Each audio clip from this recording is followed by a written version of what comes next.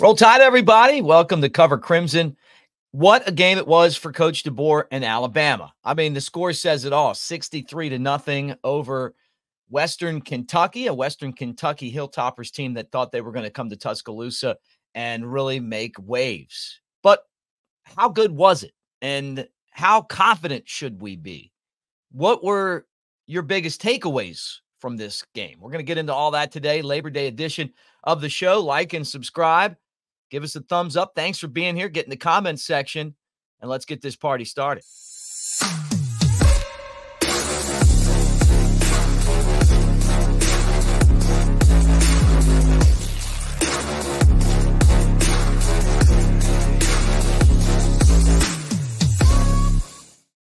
All right, there he is, Clint Lamb. I'm Mick Gillispie, and it is great to see all of you guys today, or at least maybe you see us today, but big game for Alabama. DeBoer's coaching tenure has started, Clint, and Alabama with a win. Should we be confident about where this team is? They won 63-0, right? I mean, no one can stop Alabama. Yeah, I thought they played really well. And granted, you'd like to see more consistency on offense. I felt like it was either quick scoring drives or it was not scoring at all. In a lot of cases. Defensively, you'd like to see them not give up a 21-play drive, but it didn't result in points. In hindsight, I'm sure Western Kentucky probably wishes they would have kicked the field goal because it would have prevented the shutout. But they elected to go for it, didn't get it. And Alabama, ended up having a lot of success on both sides of the football. I thought there was a lot of standout performers. I thought guys played extremely aggressive defensively, swarming, that swarm defense mentality. Just watching it, you could tell that these guys were ready to play some football and were eager to play some football. And, it made a huge difference. As far as Jalen Milroe's performance, Mick, I know we really didn't get a chance to talk about it too much, after the game and the post game. What did you think about it? Did you think that he played, on a scale of 1 to 10, what would you grade it? Well, man, I thought he did a couple things. I thought that he looked comfortable. If you don't sack him, I mean, he's going to make you pay. I like his running ability. Obviously, I think he's still trying to figure out where everyone is, but he's such a deep threat. I was hoping to see maybe a more sustained drive or two, just to kind of get an idea of the rhythm of things. But they were so explosive, meaning that it didn't take long to score so many times that it was really hard to evaluate how that the short game has changed. And I heard that he has worked on his feet, that he's worked on his release a little bit on the mid-range stuff. That's where he struggled last year. But all in all, I mean, the guy gets out there and he leads the team. So I can't really say anything other than when he's behind, under center, I'm pretty confident in Alabama's ability to win football games. I think that's the biggest compliment you can give a quarterback. Yeah. What'd you think? Yeah, no, I thought he played really well. I thought he looked a lot more comfortable, worked through his progressions a lot more than we've seen him do in the past. You'd still like to see, like, the intermediate parts of the field, he looks way more comfortable. He still got that deep ball accuracy. He still likes to push the football down the field. The short stuff, you'd like to see a little bit more on that. There were some inconsistencies with the footwork. You would like to see him take his check down a little bit more. Like, stuff wasn't always available, in that intermediate to deep parts of the field, but there was plenty of stuff open underneath, and he wasn't always willing to come back to that and just take a simple gain. It's like once, one of those types of plays is called, he really wants to, have that opportunity to push the ball downfield and stuff. And I think that just as he continues to get more comfortable in the system and stuff, that will come. But overall, I thought he played really well. I mean, you look at 600 yards of offense and 63 points, and, your quarterback's total attempted 18 passes. I mean, that is pretty absurd when you think about it. Mm-hmm. Do you think that the offensive line, I mean, and let me go back, and you guys know this by now, Proctor injured his shoulder, and it really played to the advantage, that whole battle between Elijah Pritchard and Wilcom Formby. But what really helped was that when Proctor was gone, Pritchard was playing that position. So he just slid over there and had some experience there. But we thought that the offensive line would be a strength. and it felt like the offensive line was a strength. Yeah. I mean, I will say this, because you got to put everything into context. Pritchett does have a lot of experience at left tackle. And in fact, pretty much his entire college career has been spent on that side. There were even times where maybe we thought, they might switch JC Latham to left tackle last year, and Pritchett would be, a very strong potential candidate to start at right tackle. We never saw him getting any work over there. It was always on the left side. And, you know, so I'm not saying that there's this built-in excuse for him, because he does have a lot of that experience, but he had been spending the last few weeks working at right tackle in that competition with Wilkin Formby. And, at the last second in pregame warmups, your starting left tackle goes down, Mm-hmm. and you have to kick back over to the left side, which you haven't played in a couple of weeks or a few weeks. And so doing that on the fly, I'm sure is, pretty difficult, but it's not like he's never played the position. So there was probably a little bit of rust, had to knock some things off. I thought he played okay, but I still think there's a lot of work to be done as far as his technique. I still don't think he's getting, deep enough in his initial pass sets. I still think he's trying to turn and chase, and that's kind of causing him some trouble. But, in the run game, I thought he was pretty good. I thought he had a couple of really good reps as far as his pass protection. And so it's really a matter of consistency. But with this kind of, with what happened to Proctor, you're trying to watch a right tackle battle play out. And the expectation going in was that you were going to see Formby, he was announced as the starter, which was not really a surprise. But you also were expecting to see Pritchett. It's hard to evaluate Pritchett as a right tackle when he spent the entire game at left tackle because Proctor went down. Mm-hmm. So we didn't really get any clarity on what that rotation was going to look like. Was it, mostly Formby, but you're getting a little bit of Pritchett, kind of like Proctor and Pritchett last year at left tackle, or was it going to be a complete even split? How do they both look on that side? I don't think it's fair to kick Pritchett over to the left side right there at the last second and then evaluate his performance as far as what he could be as a right tackle. You know what I'm saying? So Yeah. unfortunate how that played out. But the important part about this, the good part about it, is that you had two guys who were in a battle to start at right tackle. Both of them got significant game reps because Proctor wasn't available. And you talk about that depth that needs to be established at tackle. We think it's kind of, you've had three options. I think getting those guys reps was extremely valuable as far as, whoever ends up winning, if Proctor can make it his way back at some point, which, we don't know really anything on that. We probably, I guess we'll find out more today, or hopefully we will. But, it's going to be something to monitor. But for right now, Alabama's still in pretty good shape with Pritchett and Formby. But now more depth needs to be established at that position, because you're in a pretty good spot with three. You're not in a great spot with two, especially when you've only played one game. Yeah. I wonder what the long-term impact of this shoulder injury will be for Proctor. You know what they tell you, but then, what is it really going to look like? Because you got to have a good shoulder to play on the offensive line. I've heard two completely different things from two people. I mean, and that's why we don't want to report on anything. We don't want to say stuff that ends up being wrong. Yeah. And it's just, you talk to one, you hear one thing, you're like, oh, okay. And then you talk to someone else and you hear something completely different. And it's like, okay, that's a pretty wide gap there. So it's just a matter of determining. The safest thing to do is to just let Kalen DeBoer. Maybe, we should have pressed him a little more, even though we kind of knew it was a shoulder type of issue with the way he was in a sling. He had ice on it. We knew it wasn't like a leg injury or something. Right. But, I really don't think that Alabama had the information after the game and really needed to run some more tests and all that stuff. And that's happening, it happened yesterday. They'll know a lot more today.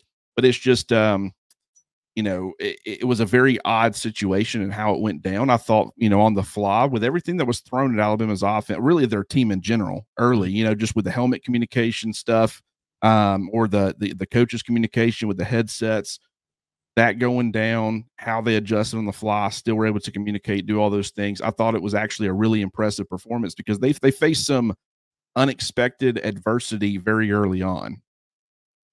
Yeah, well, they sure did. Guys, thanks for hanging out with us. Let me remind you, too, that our show is brought to you by MyBookie. And this is that time of year now. We're finally here, right? Where you can watch college football and maybe you feel confident. You got a little pizza money. You want to throw it down.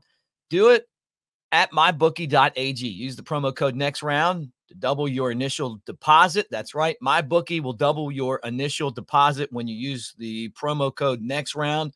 Kick off the football season with mybookie.ag and double your initial deposit using the code next round. And we appreciate them for being a part of what we're doing here. Staying on the offensive side of the ball here, Ryan Williams with 2 catches and 2 touchdowns could not have been a bigger debut. And think about the history of Alabama football, storied history. It's hard to argue that that's not the greatest entrance ever for a player. I mean, he's supposed to be in high school, and he's at Alabama. I keep saying this, and it's kind of a joke, but it's the greatest. It's the greatest game one for a guy that's supposed to be in high school in the history of Alabama football. A freshman that's a true freshman that's really supposed to be a senior in high school. With that said, what can we look into this? Or is this just a couple broken plays here? Or what? I mean, did he do something special besides just catch the ball and score? What are we looking at? Well, I mean, I think you got a little bit of everything and kind of what made him a special talent coming out of high school, such a special talent. The fact that he can win vertically like he did, that's huge. The fact that he can, he was kind of working across the middle of the field. When he caught the second one, he was able to break a tackle, being 175 pounds, and that's his listed weight. He might even be a little bit lighter than that, but anywhere, we've seen him at 165. We've seen him all the way up to 175. He's somewhere in that range. And for being a guy that small, when you look at like Devontae Smith, he had a lot of that ability where it didn't really affect him. Now, granted, I think Devontae Smith from like a blocking perspective is kind of, it's weird. Like I would argue he's probably the Eagles' best blocking receiver, and they got like a 230-pound AJ Brown on that team. But just Smitty's always been really good at blocking. I wouldn't say Ron Williams necessarily has that level of blocking chops, but he certainly has a willingness in that area. He's got the right stuff mentally, which we've already talked about. But the being able to break the tackle and just the way that he set up the defensive back, trying to make the tackle was exceptional. He's just a special talent, man. And I want to say that those were his only 2 targets. Yeah, they were. So he only got 2 targets. Really, it was another one of those you think Kalen DeBoer and company are going to, sling the football around. That's what everybody's talked about. They had a lot of success through the air. So it's not like they didn't, but, you start looking at these target numbers, 18 total attempts, and the leader is Kobe Prentice with 4 targets. You had Caleb Odom with 3, which was a late game situation, and then everybody else had 1 or 2. So obviously you got a lot of guys that are in that rotation. You were subbing a lot of guys in and out, and it felt like from the very beginning, Kalen DeBoer and those guys were comfortable and confident in their ability to win the football game. And maybe they were working, a lot of different guys in just to see, who performed when things went live and all that. So I don't even know if the rotation will continue to be as, as much even early in games. Like it's not just working into your depth later. That's not really what I'm talking about. I'm talking about the beginning of the game, both offensively and defensively, an absurd amount of rotation. And, I don't know if they will continue that much or if that's just going to be the approach. But Ron Williams, it's not just about what he does when you throw him the football. It's about what his presence does for other people. And the fact that they had to start giving him extra attention or keeping up with him, that creates opportunities underneath. That creates, opportunities in the run game. So Ron Williams, I mean, he was as advertised, and I think he's only going to continue to get better from here because we got to remember that was his first ever college football game. Yeah, that's crazy. Running back wise, we talked about this a lot, and these guys were exactly what we thought they were going to be, right? Explosive and dangerous. Justice had the run of the night. Jam had his score too. Both of them were great. They both had acceleration. We didn't see a whole lot of them because they scored so fast. But I think for Alabama fans, there's a couple things that I think of. First off, why didn't we see more of these guys last year? And the second thing is, that they're both amongst the best in the SEC. Well, I'll tell you right now, just the home run hitting ability of these guys. I mean, bringing that element to an offense adds another wrinkle and dynamic to everything. You got to account for things that are different. I mean, if you've got, I love Roydell Williams to death. I think he's a really solid player. But when you're watching him, it's like he doesn't really have that threat to break a really, really long game. So you can play him a little bit differently. But I thought just the fact that they used, a lot of jam stuff was kind of, of a between the tackles kind of success. Jam Miller doing a lot of the off tackle stuff. He was getting to space. Loved the perimeter blocking by the receivers in a lot of those situations. I loved the perimeter blocking by, the tight ends. I thought, the pullers were doing extremely well blocking out in space. And that's a question that I had. Tyler Booker lost a lot of weight going from 350 plus pounds down to, he's closer to 335 or something like that. I don't remember the exact number. That's obviously going to help as far as his athleticism and his stamina. But you still wonder, I mean, that's still a really big offensive guard. And so how is he going to do? He's always been really athletic for a guy his size, but how would he do in this Kalen DeBoer type of system where he's having to, really get out in space probably a lot more, do some different things. And I just thought he handled it extremely well. I thought the entire offensive line, played well from a run blocking perspective. Like I said, you still would like to see a little bit more consistency. But, I think overall you have to be pleased with the performance because if they can find a little bit more of that consistency, and get more comfortable there. I mean, this offense, the sky is really the limit. Make sure you guys are subscribers to the channel. We appreciate you being here. Also give us a thumbs up, and we thank all of you for hanging out with us here on Labor Day and talking Alabama football. It's been a lot of fun building this channel. We're seeing a lot of momentum, and we're hoping that continues. And for those that hung out with us post game, that was fun too, doing a show live after the game. Now, it gets a little bit late because we're playing all these late games, and that's going to be the case again this week. And we'll talk about that matchup, which, by the way, ironically, another 31-point spread for Alabama when they take on South Florida. I got a feeling that South Florida is going to see a different Alabama team than they faced last year, this year, just the continuity on the offense. But all in all, grade for offense before we switch to defense week one. I give it a very solid B plus. And I really can't go A minus, can't go A plus because of the consistency factor. But it's also like, how many opportunities do they really have to need to find a consistently sustained long drive? Yeah. Like when you're getting the explosive plays, I mean, whether it be in the run game or in the passing game, I mean, it's just, finding that rhythm where you can have those sustained drives is kind of difficult. So it's tough to evaluate that. But I will say that, you would like to see a little bit more of it because it's like your defense goes out there for a 21 play drive. That's on them, third, fourth down. It just felt like that in one of those two situations, Western Kentucky on that particular drive was converting a ton.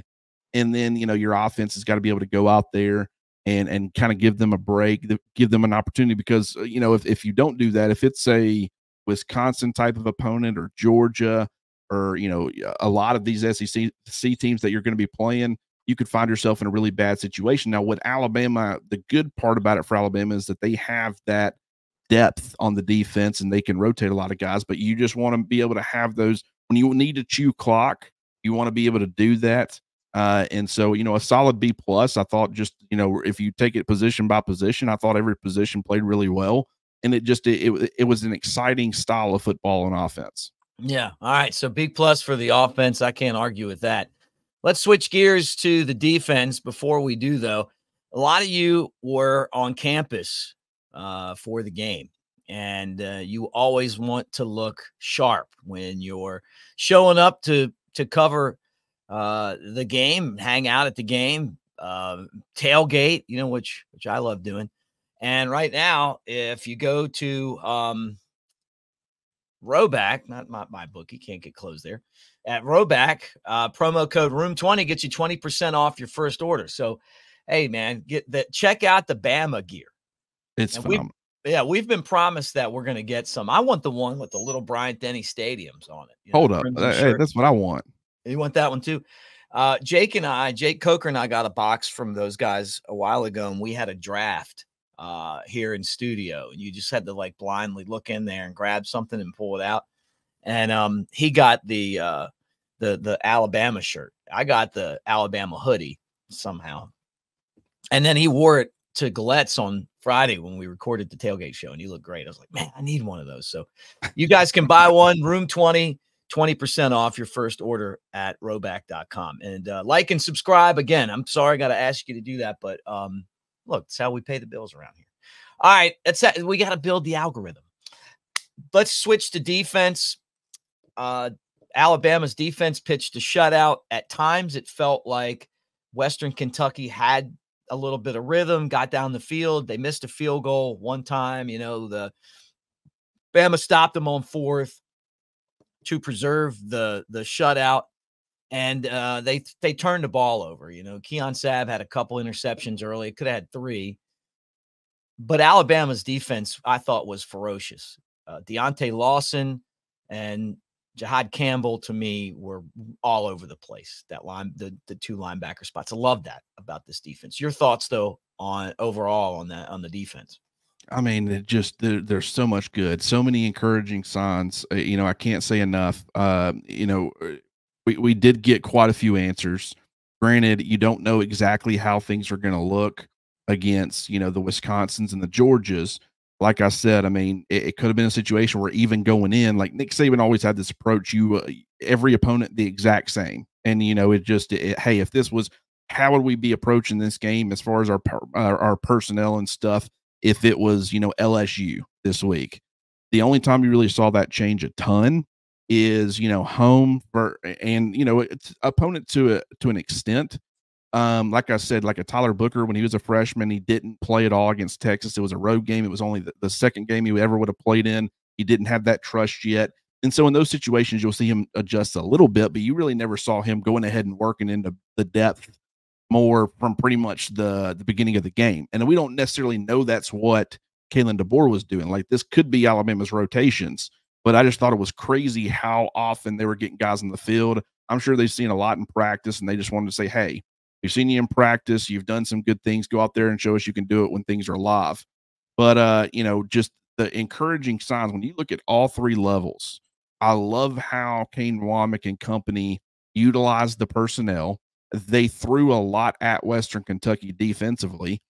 You saw them, be more situational. And I find it interesting how you can pretty much run anything out of that 4-2-5 defense to an extent. You get more athletic in those 3rd and long situations where you move Jahad Campbell from off-ball linebacker to an edge to play opposite, Quandarius Robinson, who came in a lot of those 3rd down situations.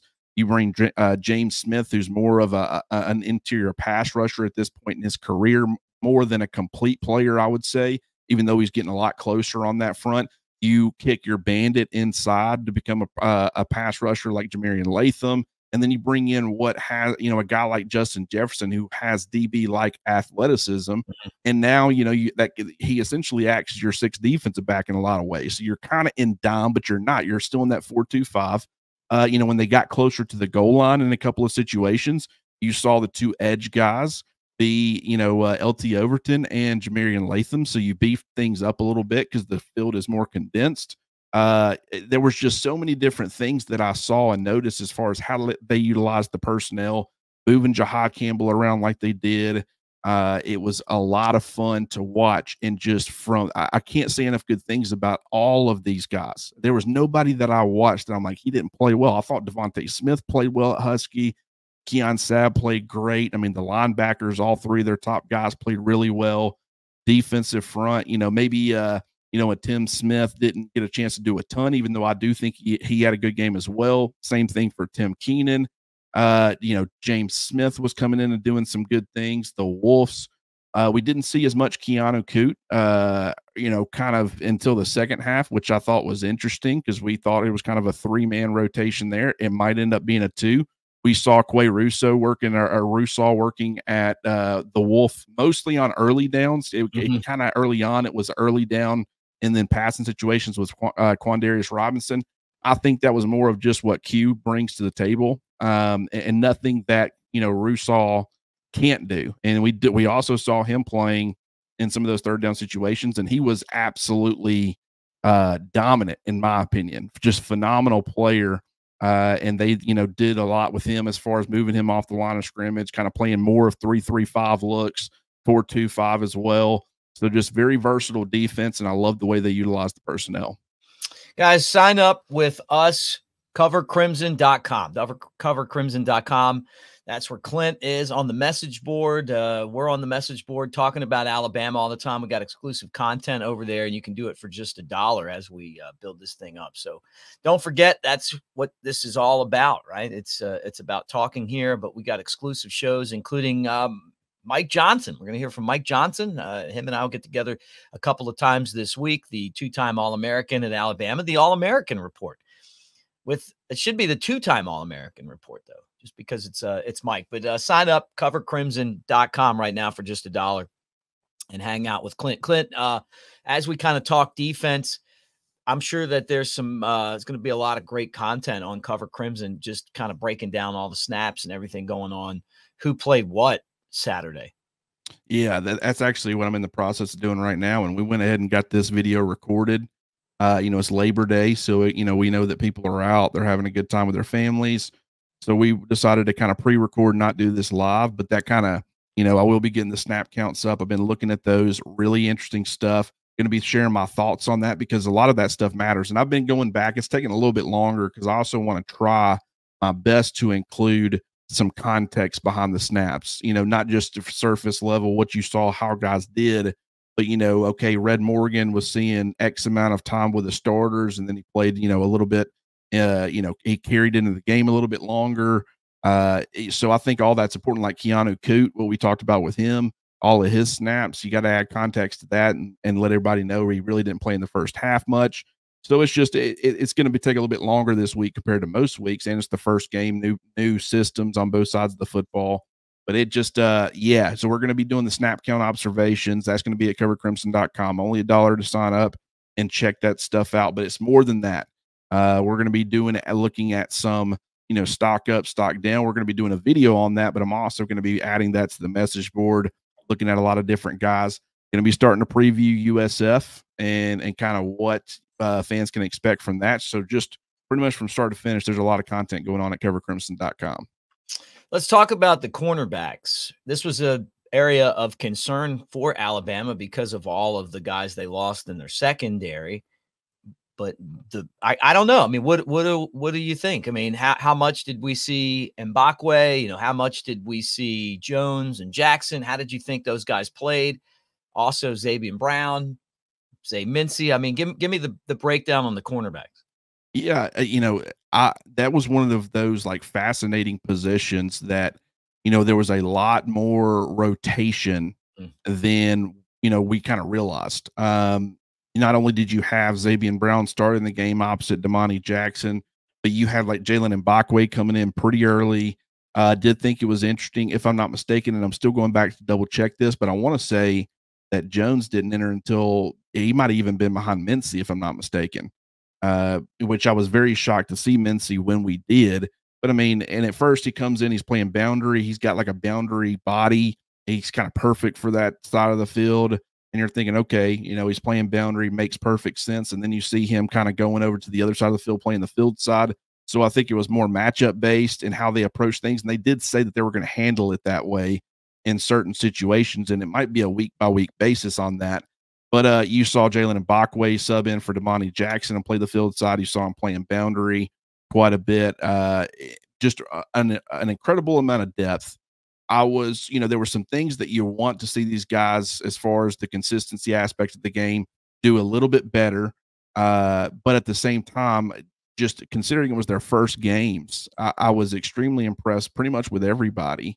And I'm quickly realizing, okay, if you're getting like Zay Mincy, these kind of reps early, you're being afforded that opportunity. And this is why I question, okay, are they going to work as much into their depth, on a regular basis, or was this more that you just felt really confident going in against Western Kentucky and you wanted to get a lot of different looks at a lot of different guys? Is Zay Mincy going to be rotating in the first quarter or the first half, against Wisconsin in a couple of weeks?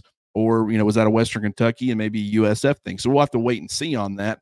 But just how guys came in and how they performed and held up, I was extremely impressed, and I think that they're building some depth there. I don't think they're perfect by any means. There's going to be some hiccups. There were some hiccups on Saturday, but when you consider what Western Kentucky brings to the table as far as their passing game or what we expected their passing game to be, I mean, Alabama, I mean, I don't even remember how many yards, but it was not a lot of yardage. 103 yards through the air is pretty crazy when you consider that has been one of the top passing offenses in college football the last few years. And, it was the pass rush and the pressure it was putting on guys, but it was also the performance of some of these corners. Looking back over the game from Saturday with Clint Lamb, I'm Mick Gillispie, as you guys know, here on Cover Crimson. Like, subscribe, give us a thumbs up. Always great to hang out with you guys. We do this every Monday, our show, but we've got a lot of other content. Elephant in the Room with Jake Coker will be available. The Monday mailbag will be available with Clint and Stacy, right? Yeah. So, I mean, you got a lot of cool stuff coming up, and make sure that you guys are a part of the channel. Hit the bell so you know when we're dropping new content, but 2-3 shows a day over here. So be a part of it. All right. I'm excited to tell you, Clint, that I think Alabama's special teams are better this year than last year. And I'm going to tell you why, and then I want to hear what you think. Cole Adams is not afraid to return punts. That's a huge part of it. I mean, yeah, it's kind of crazy to me that how different it looked. He was attacking the football, and just, I don't know if it was kind of the yips with Kool-Aid McKinstry. I do think a lot of that was resolved when Caleb Downs became the return guy, the punt returner. But I think Cole Adams, he's going to be a reliable return man. Yeah, we saw a lot of this. You know what this is? Yeah, fair catch. Yeah, and that's another great point. He was willing to return stuff, and granted, some people are saying, "Hey, get north south a little bit more than the east west stuff," but he showed some juice on some of those returns, and it's like I said going in, I think he's going to be a lot more dynamic as a return man than maybe people realize. Given just his, in my opinion, top notch athleticism. I think he's a phenomenal athlete. And when you look at even the kickoff teams and stuff, I noticed for the first kickoff, and granted they were subbing guys in there too, so it was really hard to get a feel.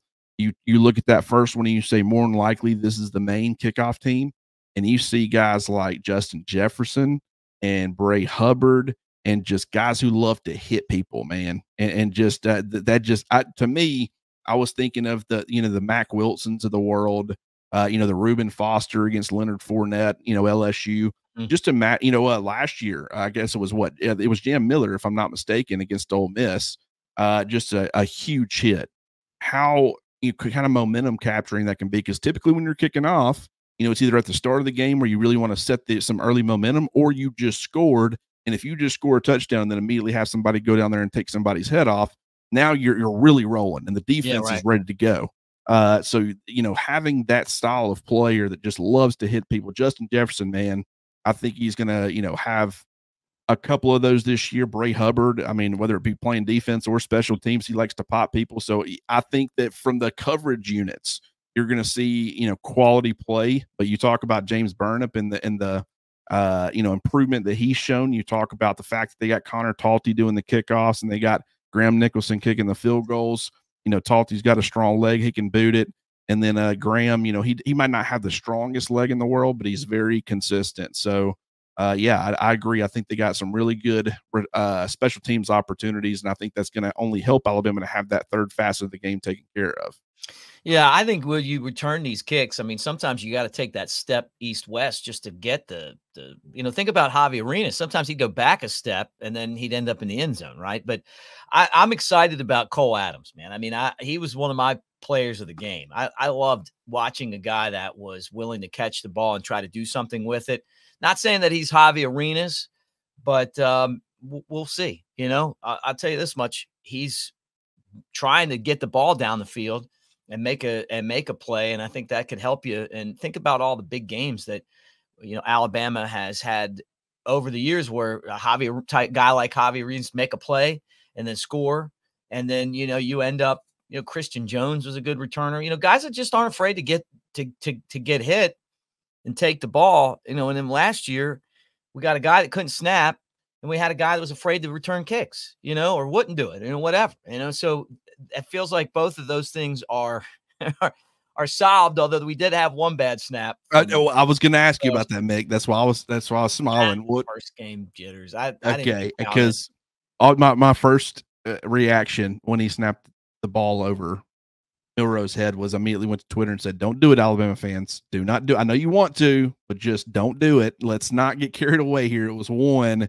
Let's let this become a consistent problem before we make it a problem." And yeah, you never want to see it, and I do find it funny that it was literally the first game. But I'm with you. The rest of them were great, though. I thought. Oh, and that's what people don't probably realize or understand. You had one that was poor, but it wasn't just the one. Like, you also had to look at the ones last year that weren't where they needed to be. Like Milroe got a hold of it, but still wasn't in the proper location. And sometimes you didn't notice that. I mean, even if you got to reach to your left some, or a little bit low, it's like I felt like the consistency with the snaps, putting it right where Milroe is expecting it, almost every time. I thought that was just tremendously improved. And I think that, you look at the timing of a lot of this stuff, you look at the fact that Jalen Milroe looked a lot more comfortable and confident. That's just him having another offseason, a full offseason as the starting quarterback. That's, the Kalen DeBoer factor, all those things play into it. But it's also, I don't think people realize that, I'm sure at least a small percentage of that is just, he was not having to worry about the snap. He was already looking at other things because he trusted Parker Brailsford to put it where it needed to be. And that made everything operate just a little bit better on Saturday. All right, final thoughts. And again, guys, join us, covercrimson.com. Sign up for $1. Final thoughts, Clint Lamb, game one. I just don't think – I mean, there could have been some things that were better, but I just don't think that you could have asked for too much more.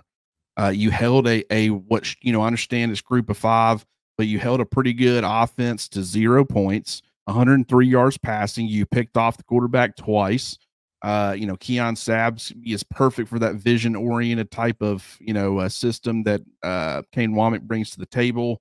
So you have to feel good about the defense and just how they performed the offense. You'd like to see a little bit more consistency, but you had success on the ground. You had explosives on the ground, a 39-yard run, a 40-yard run, an 85-yard run. You have the explosive plays downfield to Ryan Williams, and the fact that this was his first game. Maybe you want to see the tight ends a little bit more involved in the passing game. But probably see a little bit more of Jeremy Bernard in the passing game. He didn't get as much work as kind of I was expecting, but they also spread the football out quite a bit, and he was taken out, a lot earlier than he typically will be. But I was, really encouraged by what I saw. And I think the most important thing is guys looked like they were having fun. They looked very relaxed, and that doesn't mean just because you're relaxed against Western Kentucky doesn't mean you're going into Madison in a couple of weeks and you're going to feel the exact same way. So I'm not saying that, but just I think bringing more of a fun element to it naturally makes guys more relaxed. And then they were just super aggressive, and just all the rotation. Guys were fresh. They were running to the football on defense. It was just really fun to watch. If you're an Alabama fan, kind of what we were hoping to see from both sides of the football, I would say you got about 98% of it on Saturday. And I don't know if you really could have asked for too much more. Brought to you by mybookie.ag. MyBookie, use the promo code next round to double your initial deposit. That's right. MyBookie will double your initial deposit when you use that promo code next round. Kick off the season with mybookie.ag and double your initial deposit using the promo code next round. So there you go. Take advantage of it. All right, guys, we'll be back tomorrow. We've got Jake Coker lined up for Elephant in the Room. We'll get his reaction, the mailbag, all that stuff right here coming up on covercrimson.com. Roll Tide, everybody. Be a part of what we're doing, and have a great Labor Day. I mean, we're laboring today for you guys because we love you. Roll Tide.